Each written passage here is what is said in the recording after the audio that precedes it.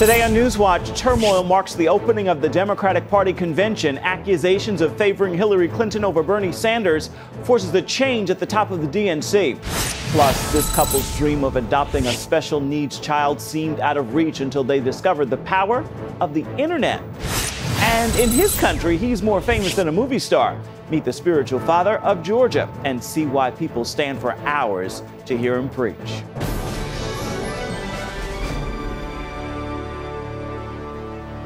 And thank you so much for joining us for CBN NewsWatch. I'm Ephraim Graham. Scandal threatens to mar Hillary Clinton's triumph this week. She's all set to accept the Democratic Party's nomination for president, the first woman ever to rise to such a position. But that story, for now, is taking a backseat to the controversy brewing inside the Democratic Party. We've got team coverage from Philadelphia. Jennifer Wishon and David Brody have our reports. Well, welcome everybody to the city of brotherly love, but make no mistake, the love isn't exactly flowing among the thousands of delegates that have gathered here at the Wells Fargo Arena. The Bernie Sanders folks are fired up and ready to go.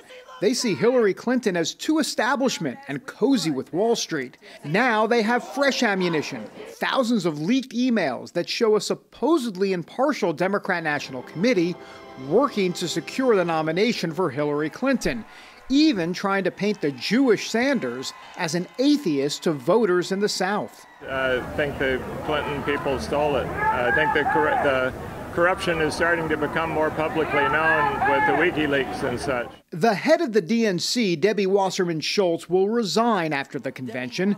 That doesn't mean the end of the disunity problems, however. Liberals, unhappy with VP selection Tim Kaine, are looking to cause a stir. There's talk about walking out of the vice presidential or presidential acceptance speech. There's talk about total silence, remaining seated, turning backs. Even with this drama, the reality is Clinton will be the nominee. She then faces the challenge of reaching out to disgruntled progressives while striking a more moderate tone for the general election. It has been the Democratic Party's history that once the nominee is established and we know who that's going to be, that we rally the troops and folks tend to come inside the tent. Of course, there are always those who were not coming in the tent and they never were going to be in the tent, and that's okay. All eyes will be on Bernie Sanders as he gets set to make a huge, big speech to the delegates here Monday night. Speaking of big speeches, Vice Presidential nominee Tim Kaine set to deliver the biggest speech of his career. More on that from CBN's Jennifer Wishon here with us in Philadelphia. Jennifer. David Kaine has a lot of work to do introducing himself to Democrats. Liberals aren't happy with him. Conservatives think he's too liberal, which leads many Democrats to believe he's just right. The reality about Tim Kaine is once people get to know him, they tend to like him, even if they disagree with him. And he's never lost an election. I am so excited. I've known Tim Kaine for many years. He is my senator and governor. I live in the state of Virginia. And so I know his heart, I know his commitment. Coming off one of the biggest days of his life, Senator Kaine walked through his Richmond neighborhood with his wife Ann to St. Elizabeth Catholic Church. It's where the couple has worshiped for 3 decades. Inside, Kaine got emotional at times and even sang a solo in the choir. Although he has worked to reduce abortions, he's come under fire for his support of pro-life policies. But here at the Democratic National Convention, his position is just right. He's a committed Catholic, a social justice Catholic. He takes that very seriously in the work that he does in the world, and his work in politics is part of his outreach. Praise the Lord, everybody. Hallelujah. Let's lift him up in this place today. Several hundred Democrats followed Kaine's example, gathering here in Philadelphia at an interfaith service Sunday.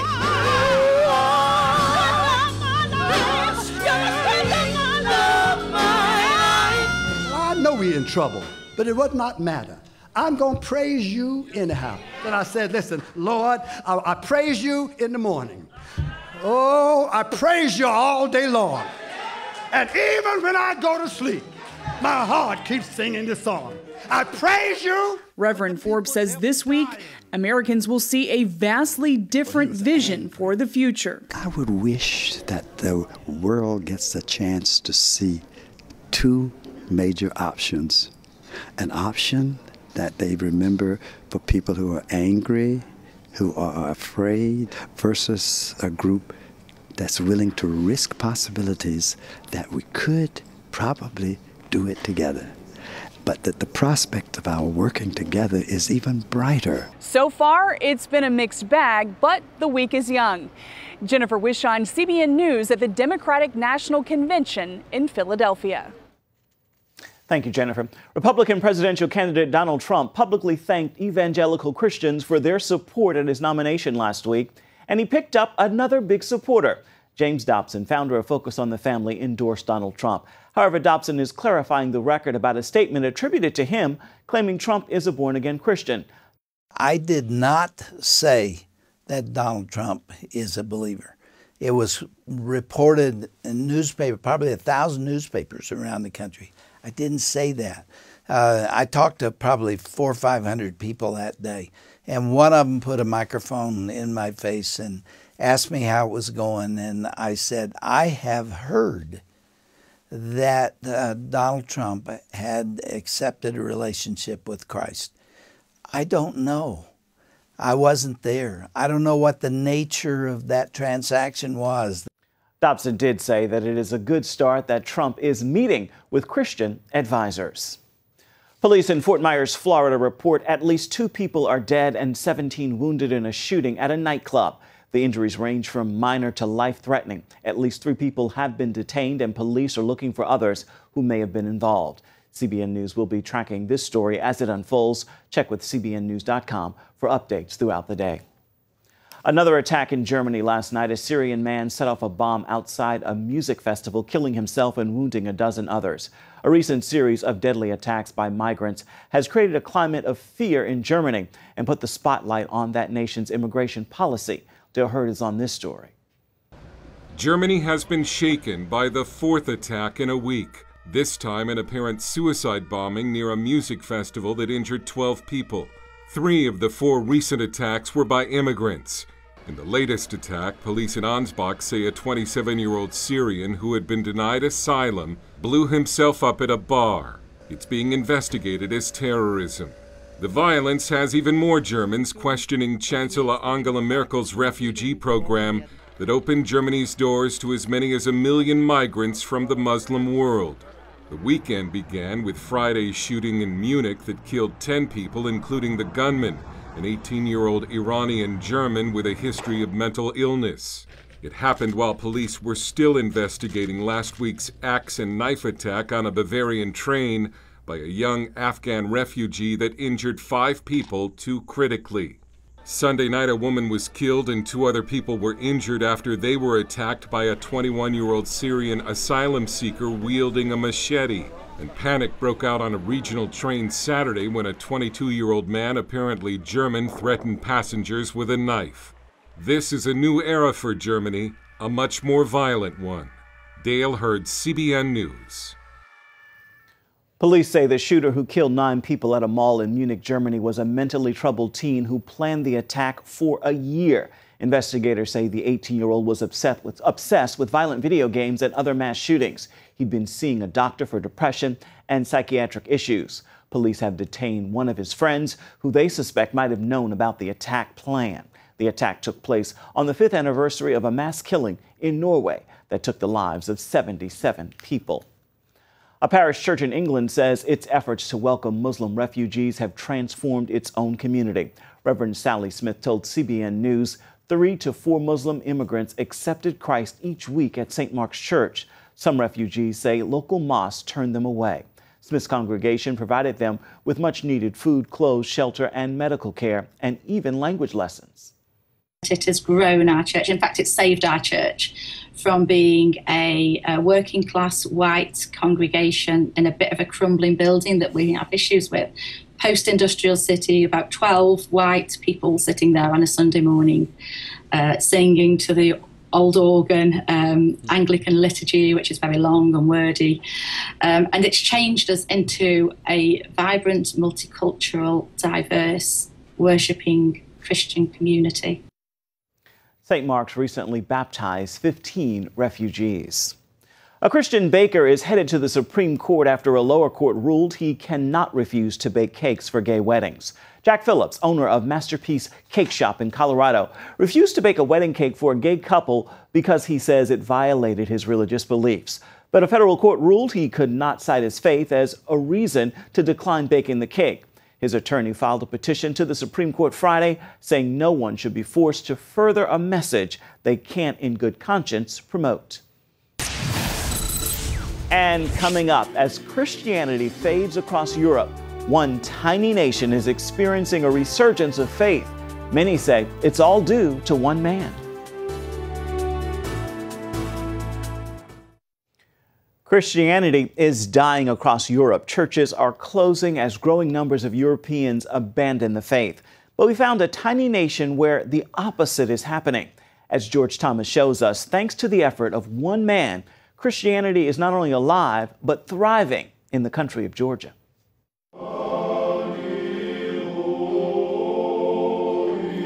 On any given Sunday morning, you'll find most churches in Georgia packed with the faithful. And one of the first things a visitor will notice is that there are no pews or chairs in most Georgian churches. That's because, unlike typical church meetings, Christians here stand during their services. We say that Orthodox Christians are like candles because they stand before God in churches. It's uncomfortable to stand for 2 hours, 3 hours in a row, but we choose to. That was the case during a service at Holy Trinity Cathedral in Georgia's capital of Tbilisi, as thousands stood listening to their nation's most famous citizen.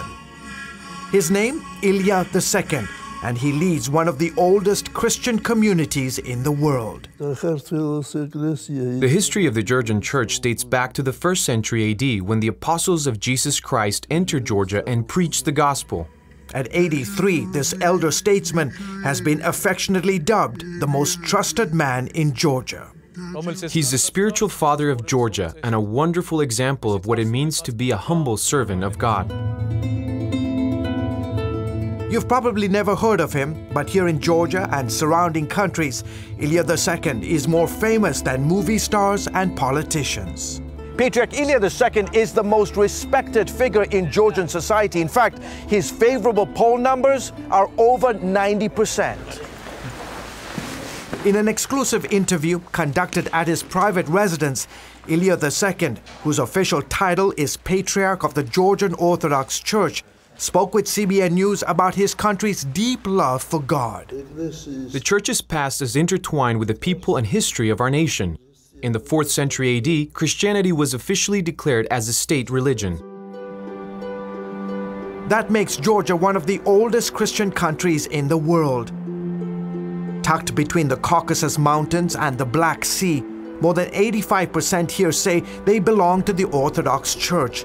And while many neighboring European countries have seen religious adherence fall, Christianity in Georgia is witnessing unprecedented growth.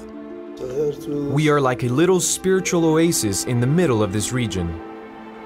Patriarch Ilya II was installed back on Christmas Day 1977, and since then he has managed to single-handedly revive the Georgian Orthodox Church. He took over at a time when Christianity was under severe persecution from the Soviet government. The Bolshevik invasion in 1921 witnessed the unmerciful destruction of churches and monasteries across Georgia. Sergo Vardortsanidze is a professor of Georgian history. There were 1,500 churches and 1,600 clergymen active in Georgia. When the Patriarch was installed, there were only 50 churches and barely 70 priests remaining. He initiated a range of reforms to rebuild the church, including an emphasis on young people. He reached out to the youth, encouraging them to attend church and to consider the priesthood. He also took steps to make church services more engaging and easier to listen to. The church showed signs of revival in the late 1980s. Men like Ione Gamarekeli, impressed by the Patriarch's humility and dedication to service, decided to join the priesthood. The Patriarch stretched out his hands to the people and the people responded. He preached God's word and people turned to God. Then came the Soviet Union collapse in the late 90s, which led to Christianity's renewal. The changes have since been profound. Now there are more than 2,000 active churches, with new ones being built every year, like this massive structure rising on the outskirts of Tbilisi. Also, more than 3,000 people have joined the priesthood, serving the spiritual needs of Georgia's nearly 4 million people. It has been said that the patriarch inherited a church that was severely persecuted and covered in shroud. Now it is a living body. Nearly 3 hours after arriving for the service, a slow and frail Patriarch Ilya II finally makes his way through the throngs of worshippers that have gathered to hear him speak this Sunday morning. CBN News is granted unprecedented access to film as hundreds of men, women, and children line the ornate halls of Holy Trinity Cathedral to receive a prayer or special blessing. The patriarch always says that all that's been achieved during his reign is because of the Lord's will. After decades of religious repression, many are grateful that the church in Georgia has not only survived, but is thriving, thanks in part to one man's desire to bring his nation closer to God. Many kind achievements have been accomplished, and I thank God for letting me undertake such endeavors for our nation. George Thomas, CBN News, in Tbilisi, Georgia. Next, meet a couple who dreamed of adopting a child and see how the internet helped to make their dream a reality.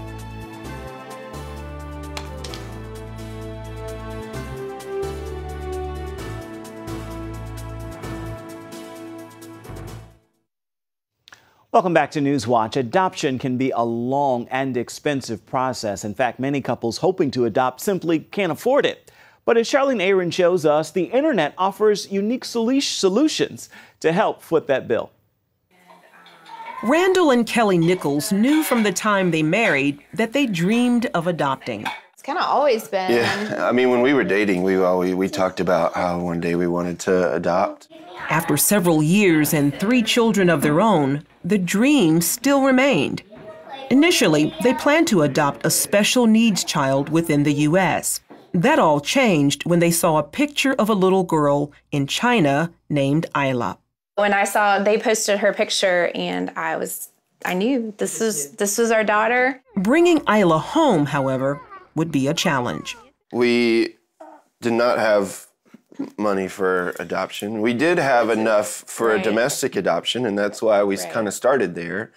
But when we saw the cost that would be involved with an international adoption, just thought, man, there's just no way we can do this.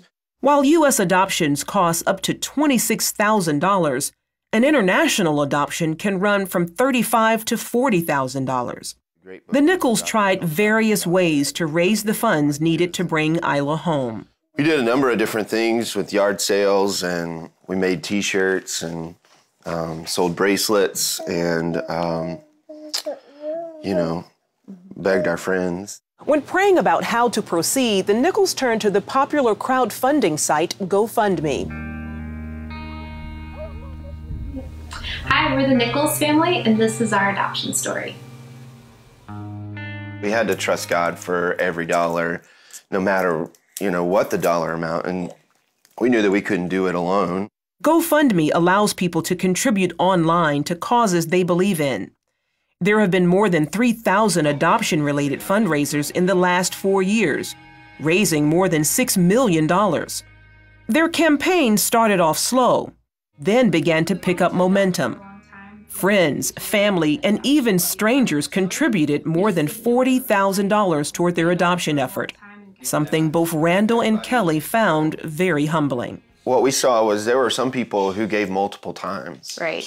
Sacrificially, too. Yeah. Not like, this is extra money that I can give. Like, we're going to go without something to give you. Like, single mom, taking care of her mom and daughter, giving us, $500 every time we turned around. After an 18-month journey, the time finally arrived to meet their little girl face to face. She reached for me. I wanted her to come to us when she was ready, and she reached for me. I couldn't stop crying, and it was kind of hard to, just be in the moment without, feeling a little bit out of control. At their homecoming, Supporters greeted them with love and fanfare, many calling Isla a celebrity. There were probably 20 to 30 people at the airport when we got there, at 11:30 at night. Signs and everything. Yeah, just to celebrate. The Nichols admit raising a child with special needs is challenging. Isla has a heart condition that has led to one open heart surgery, and she's set to undergo another procedure soon. Still, her parents say that all pales in comparison to having her as part of their family. It's hard to think of it because the joy that she has brought us is so far outweigh the challenges. Charlene Aaron, CBN News. Welcome home, Isla. Stay with us. We'll be right back.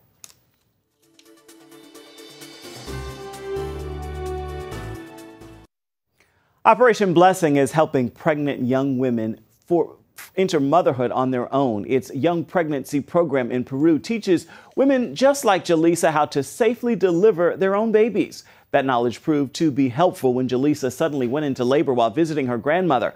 Unable to get to a hospital in time, she delivered her healthy baby boy, Angel, on her own. Jaleesa learned how to confidently give birth with Operation Blessing's help. She and her son are healthy and thriving. You can learn more about Operation Blessing by going to its website. There you see it, ob.org.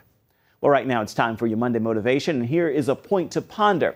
God is the only omni needed in your life. He is omnipresent and omniscient, and He is on your side. That means the all-powerful, all-knowing, ever-present God is working it out for you. There is no greater force, no greater person, and no greater thing to have on your side. That is certainly motivation for your day and all the reason you need to make this a marvelous Monday. That is going to do it for this edition of CBN NewsWatch. Remember, you can find more of our exclusive coverage of the issues you care most about at cbnnews.com. We'd love to hear what you think about the stories you've seen here today. You can do that on Facebook, Twitter, and Instagram. Hope you'll join us again right here next time. Once again, make this a marvelous Monday. We'll see you right back here tomorrow.